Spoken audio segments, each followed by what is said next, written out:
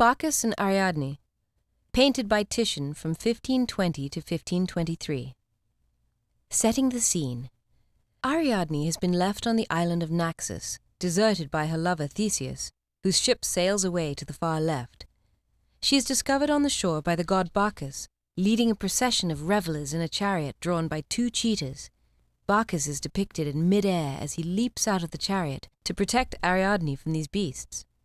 In the sky above the figure of Ariadne is a crown of stars, the constellation Corona Borealis, that Bacchus promises for his new lover. From On the Productions of Modern Art by Charles Lamb. Can we produce any one painter within the last 50 years, or since the humor of exhibiting began, that has treated a story imaginatively?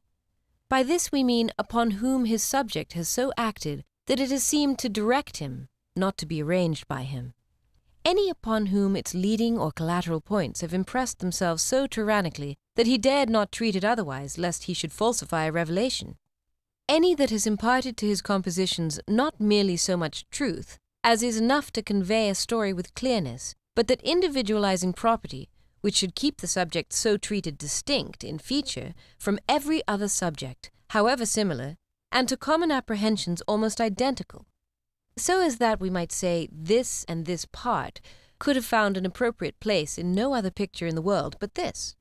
Is there anything in modern art we will not demand that it should be equal, but in any way analogous to what Titian has effected? In what wonderful bringing together of two times in the Bacchus and Ariadne in the National Gallery? Precipitous with his reeling satyr rout about him, re-peopling and re-illumining suddenly the waste places, drunk with a new fury beyond the grape, Bacchus, born in fire, fire-like flings himself at the Cretan. This is the time present. With this telling of the story, an artist, and no ordinary one, might remain richly proud. Guido, in his harmonious version of it, saw no further. But from the depths of the imaginary spirit, Titian has recalled past time and laid it contributory with the present to one simultaneous effect.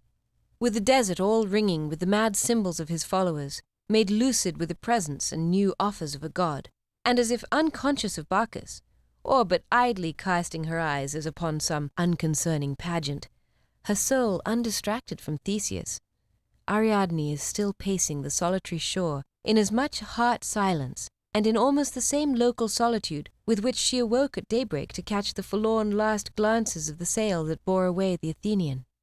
Here are 2 points miraculously co-uniting: fierce society with the feeling of solitude still absolute, noonday revelations with the accidents of the dull grey dawn unquenched and lingering, the present Bacchus with the past Ariadne, 2 stories with double time, separate and harmonizing.